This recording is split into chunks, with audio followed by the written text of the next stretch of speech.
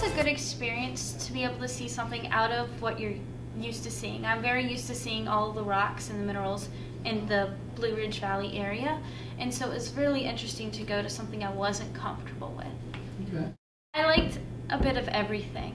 It was really neat hiking up the trail, it was neat going to the show to see all the different varieties of minerals, especially such excellent specimens. And it was really cool going down in the mine, and especially to see the fluorescent, like where it belongs.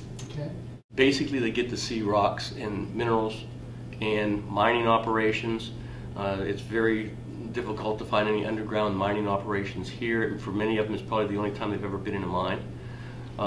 Minerals at the mineral show, it's a good way for them to see outstanding examples, as Meredith had just said, and then to see the Franklin marble, which is nothing like that anywhere near here. But, you know, basically the best geologist is still the one who has seen the most rocks, types of rocks for them to see.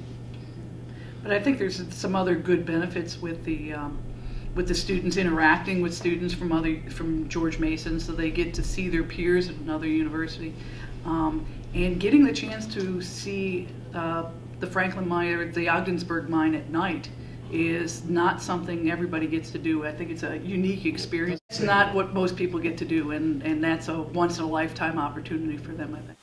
Just take a look right here, coming right around and back. What do you see?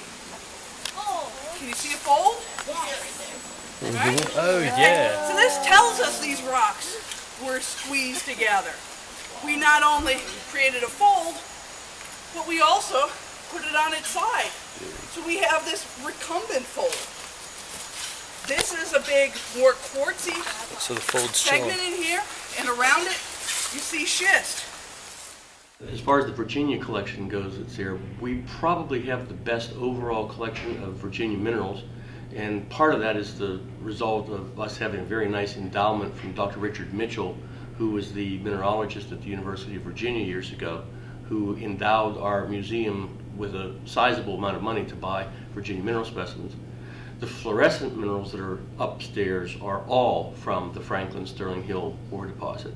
It's the most fluorescent mineral deposit in the world. It's one of the most unique mineral deposits in the world.